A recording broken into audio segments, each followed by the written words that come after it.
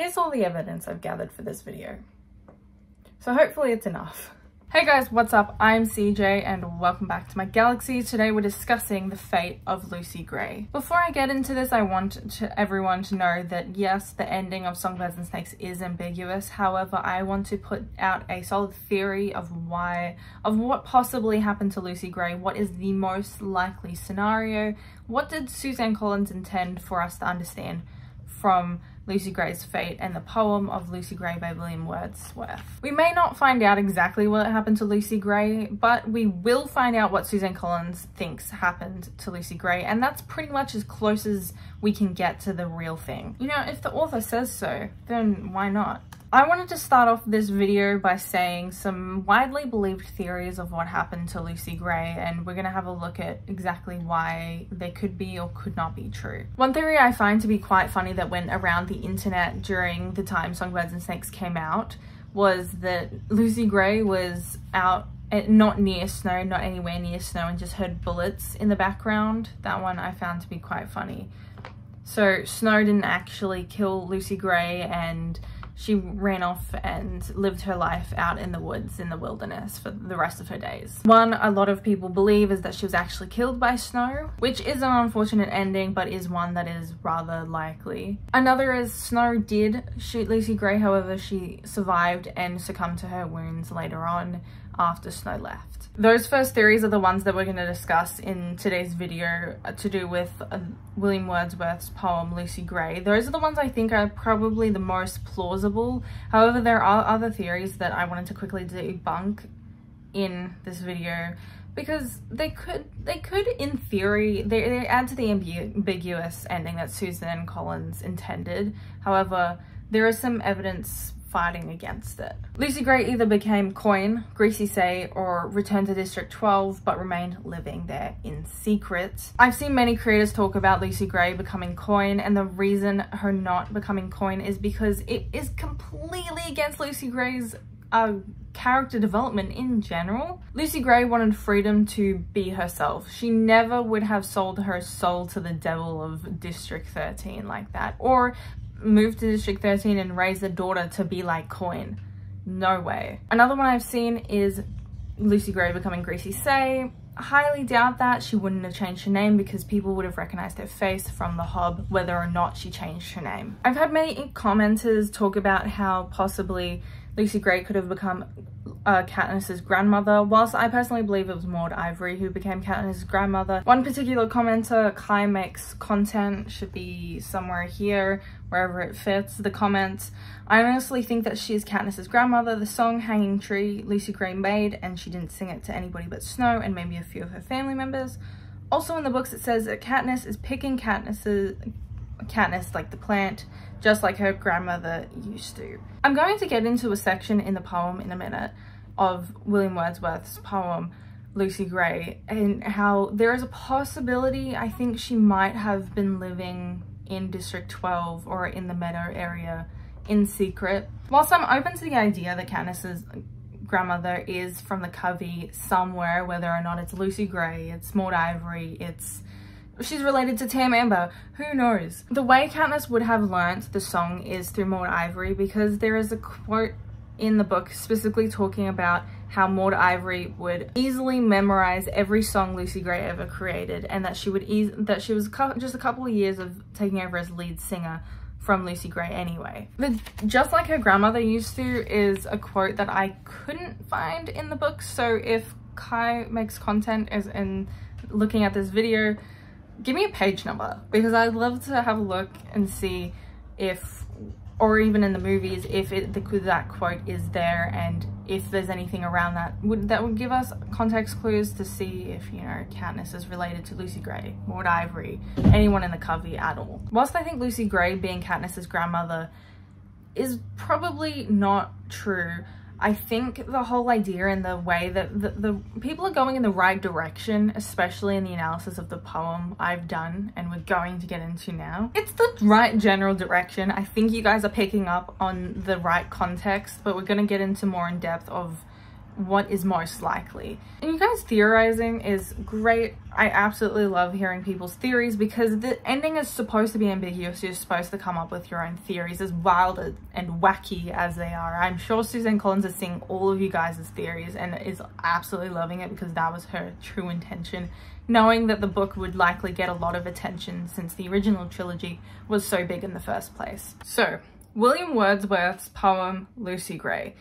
Supposedly, as I've done research for this video, William Wordsworth had multiple poems based on Lucy or called Lucy, some sort of Lucy in his poem. The specific Lucy Gray poem is believed to be based on a real Lucy Gray girl or a real Lucy girl who went missing in a snowstorm and her body was found days later. It is widely believed by the people who studied his poems and this particular Lucy Gray poem that he has allowed in this poem for the little girl to live. That despite the true events, William Wordsworth decided she did not die, her legacy will not die because I will immortalize her in words. Which I think rings true for the themes and the character of Lucy Gray in the Hunger Games. In William Wordsworth's poem, Lucy Gray survives the snow, despite Lucy Gray seemingly not surviving snow in the Hunger Games novel. Okay, onto my handwritten notes now. Now, I am going to be reading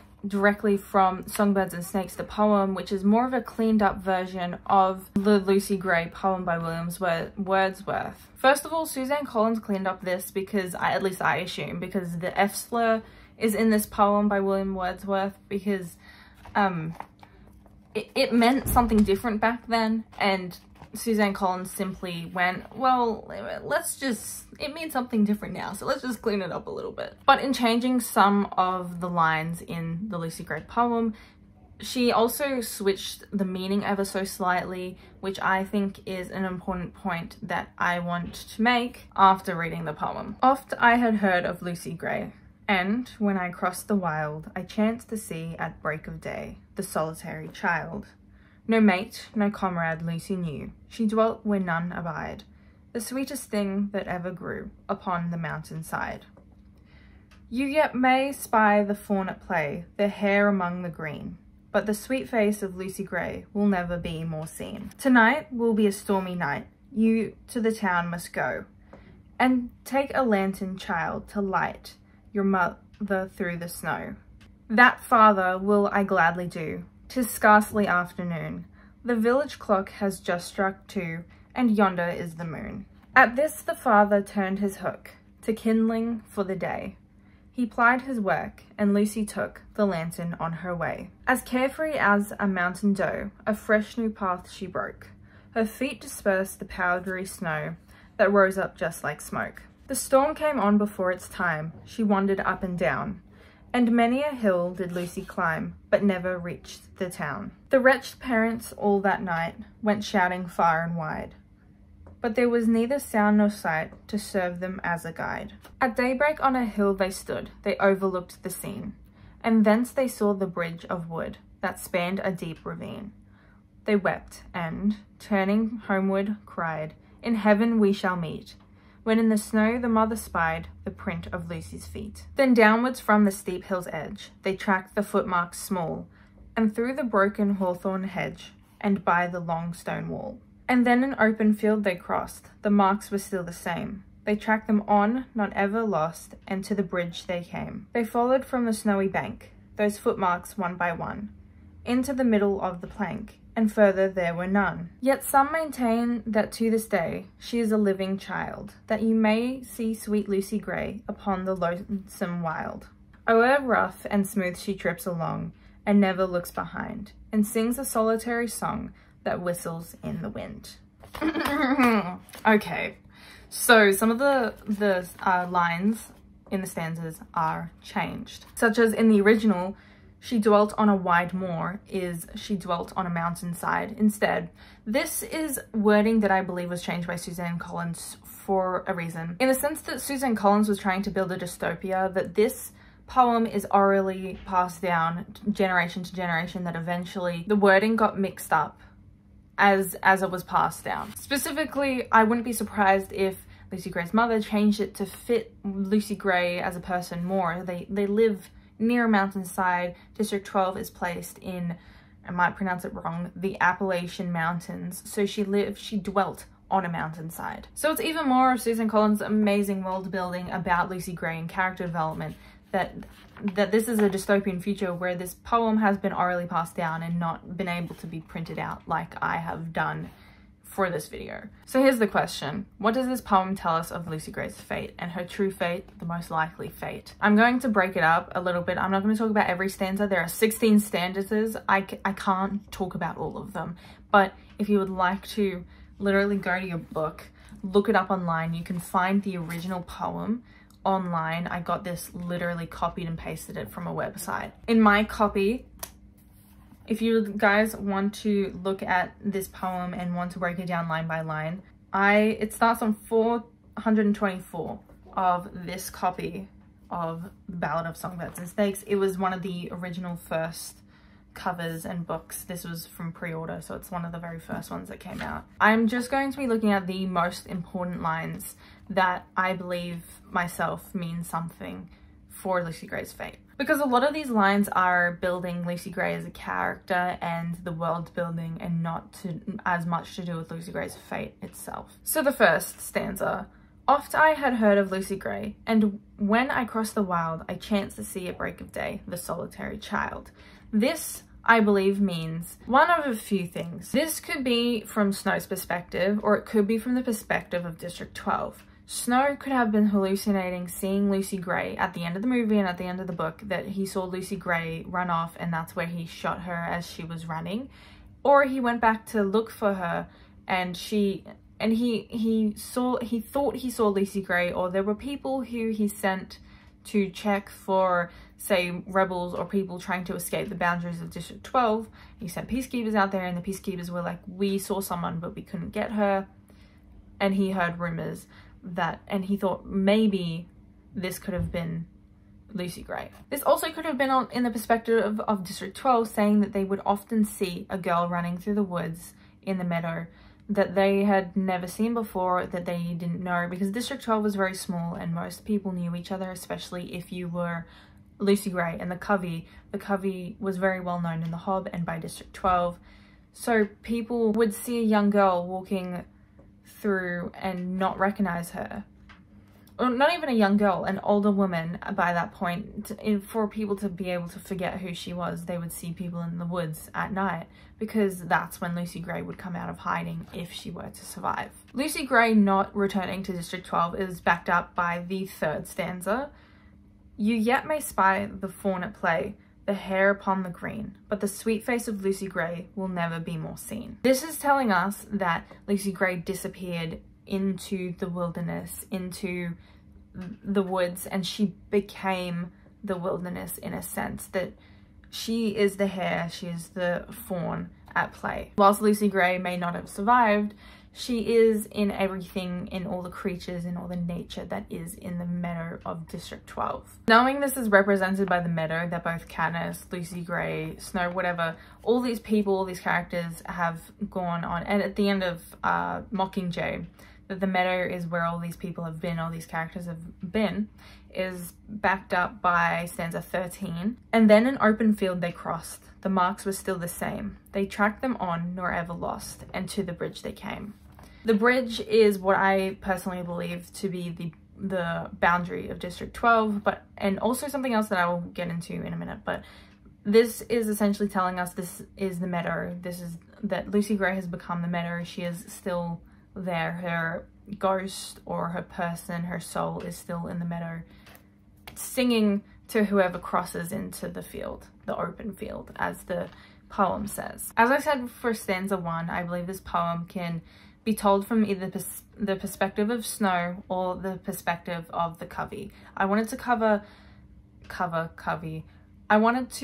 Snow first and then the Covey, because the Covey and their fate, since we don't see the Covey in the original trilogy, I believe that the Covey's fate is also the key to finding out what Lucy Gray's fate is. But to build up to that, we need to first look at what Snow's perspective was. It's very important to note that Snow, like Katniss in the original trilogy, is an incredibly biased narrator. What Snow tells us at the end of the story in Songbirds and Snakes about Lucy Gray's fate is likely fabricated for his own narrative. So we need to take it with a grain of salt of what he says, and that there's a chance, whilst he thinks that she disappeared from the Capitol's radar at the very least. It doesn't even mean that she disappeared from Snow's radar. He might just be telling people that she disappeared because he knows where she is. Once again, Snow's perspective is propaganda like the rest of the Capitol propaganda going out to the districts. So the snowstorm that occurs in the poem is, of course, snow, literally snow, President Coriolanus Snow. However, an actual storm occurs, and we see that in the movie. The stanzas, I believe, are coming from Snow's perspective, but also a little bit of Lucy Gray's perspective herself, are 7, 8. I will read out 7 and 8 first. As carefree as a mountain doe, a fresh new path she broke. Her feet dispersed the powdery snow that rose up just like smoke. The storm came on before its time. She wandered up and down, and many a hill did Lucy climb, but never reached the town. Never reaching the town is what I would assume is not reaching District 13 or not reaching the north of Panem, where they were originally headed with Snow. They rose up just like smoke could low-key refer to Katniss and her revenge. I'm just gonna put that out there, but I'm not gonna analyze that line too much. So as Lucy Gray is going towards what would eventually be her fate, stanza 7 tells us a lot about what was actually going on in Lucy Gray's mind, because in the books we only really get Snow's perspective and what he assumes is going on in Lucy Gray's mind. Her carefree nature is very at the forefront of this stanza, which is telling us as the audience that Lucy Gray is completely unaware of what's going on in Snow's mind, and that she has unknowingly broken Snow's sanity. Lucy Gray is not aware of this whatsoever. She has full trust in Snow up until this point. Up until the point she leaves the cabin and Snow finds the guns, Lucy Gray does not know what's going on. She's carefree. She thinks she's going onto a new life with Snow, with her lover. Lucy Gray has no idea what's going on up until this point, and that is what I strongly believe from this stanza. And as we go into stanza 8, the storm came on before its time is telling us that Lucy Gray probably didn't fully trust Snow, and that she knew that he was going to break her trust in some way. We know she probably figured out that he was responsible for Sejanus's death. However, I don't believe that she was planning on doing anything malicious towards Snow. She was just waiting for the trust to be broken. So she went off to do her own thing. She went and fished like she said she was going to, get Katniss, get some food. And stanza 8 is also the point in the poem where I started to think that maybe this poem is telling us the snow didn't kill her, the storm did. The unexpected nature of this storm is what killed her. From this poem, it is very unlikely that Snow and Lucy Gray were in the same area at the time Snow was shooting into the woods and at Mockingjays and at anything and snakes, and she likely lost his mother's scarf as she was going off to find food, and I don't believe she began running away until she heard the gunshots. Despite what Snow is trying to tell us in Songbirds and Snakes and trying to lead us to believe, he did not kill Lucy Gray. He did not shoot her. He was hallucinating and is unwilling to admit that. The thing that maybe didn't kill Lucy Gray but definitely endangered her was the fact that she was unprepared for being in the woods in general. She didn't have food. While she knew how to forage, she wasn't at the level that Katniss and her father were. She knew how to fend for herself, but without the help of Snow, she was unprepared for what the wilderness would bring, because she didn't have the resources. She had to run quickly, she had to escape quickly, and she left all her resources behind, especially Snow, who would have been an asset to her running away from District 12 because he had that capital spunk. I don't know what other way to describe it, but them as a team would have been better in the way Katniss and Peter were better as a team than just individually. Except Snow was a psychopath. So he couldn't have really helped Lucy Gray. He wasn't really going to help her with his skills and knowledge. And stanza 15 also represents both Snow and the Covey. Yet some maintain that to this day she is a living child, that you may see sweet Lucy Gray upon the lonesome wild.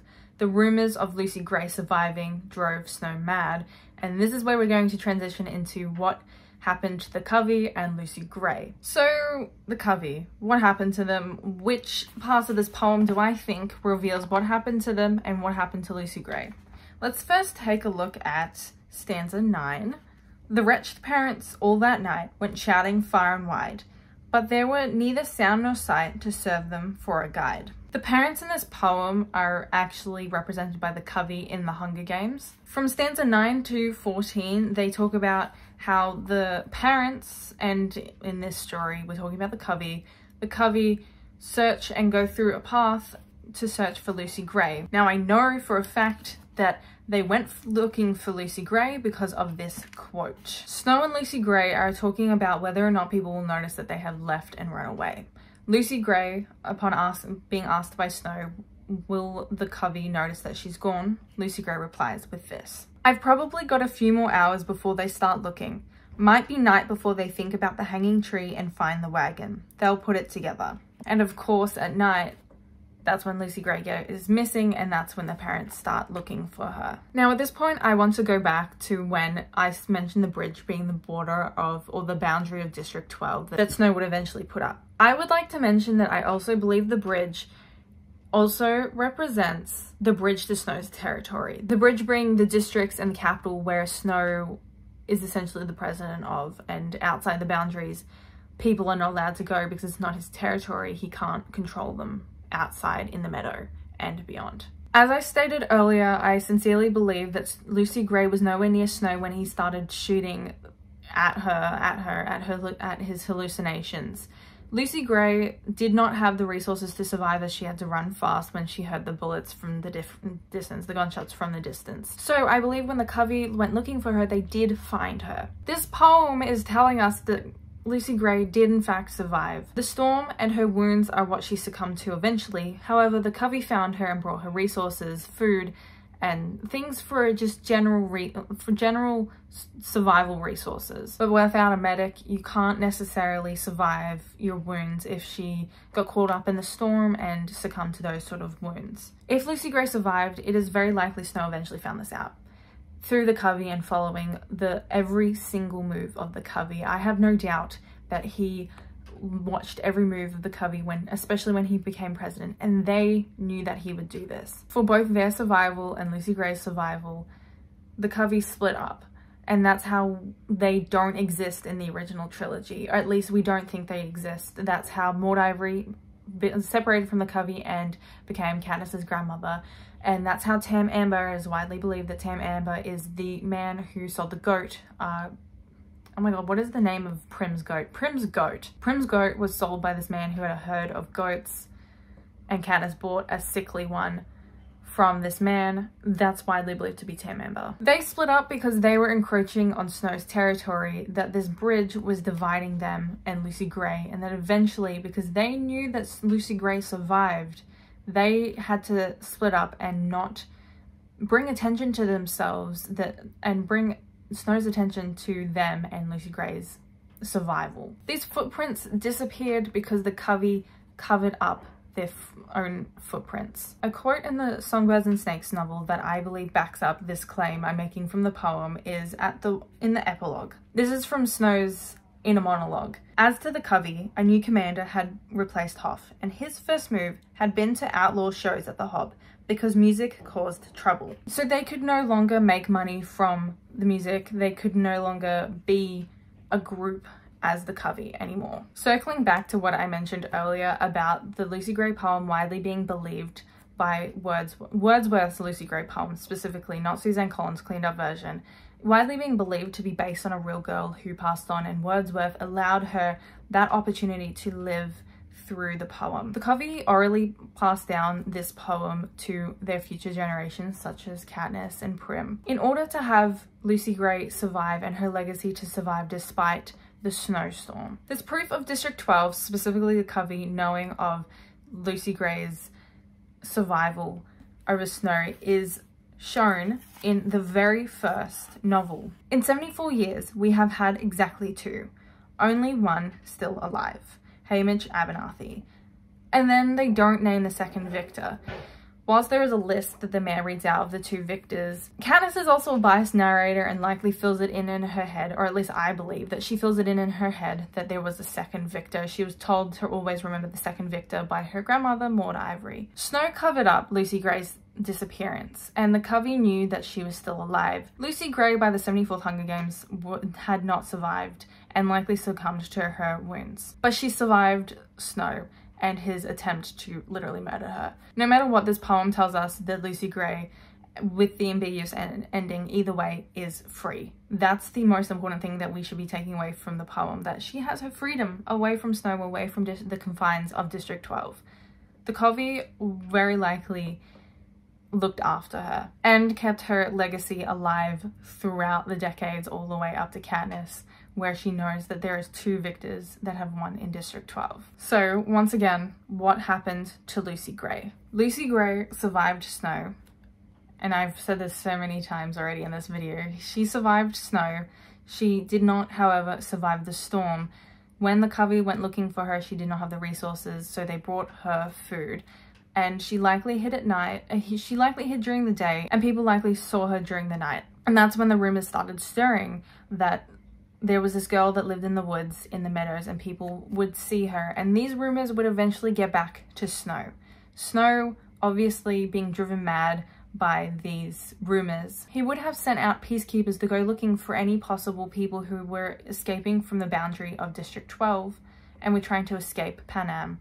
And that's likely when he put up this boundary that District 12 was not allowed to leave from, hoping that Lucy Gray would not return and these rumors would die out. Until he heard the Hanging Tree song from Katniss Everdeen.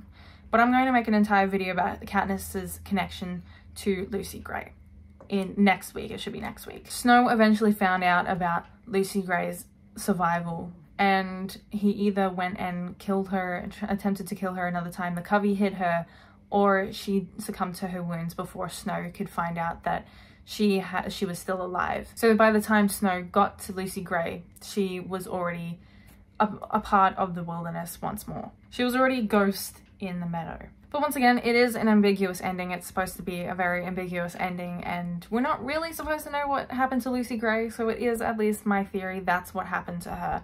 Lucy Gray survived, and it drove Snow mad, and that is the reason the Covey broke up. So that is it for today's theory. If you guys enjoyed, please let me know down in the comments what you think happened to Lucy Gray. Do you agree with my analysis of the Lucy Gray poem? I believe very thoroughly that this analysis is at least a basis of what happened to Lucy Gray, especially the small little changes that Suzanne Collins made to make it like a world build, like add to her world building in this dystopian future. What do you think of Wordsworth's poem as well? If you look it up online, please let me know in the comments down below. If you like this video, please like and subscribe. I make videos about the Hunger Games, everything to do with films and media, and I also do everything to do with books. I'm annotating books on my channel from now on, as well as analyzing the Hunger Games. Once again, I hope you enjoyed, but I have been CJ. I'll see you guys in the next video. Bye!